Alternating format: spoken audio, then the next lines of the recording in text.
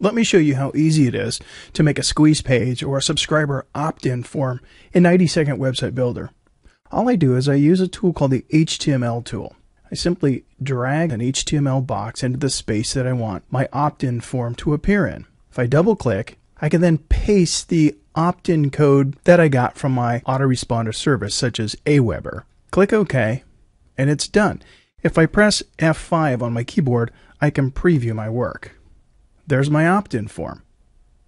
But let's dress it up and make it look a little bit nicer. I can use the Shape tool and simply stretch some design around my opt-in form.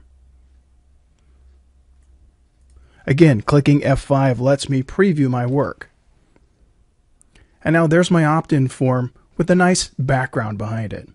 As you can see, it's super easy to create a squeeze page just by copying and pasting, pointing and clicking.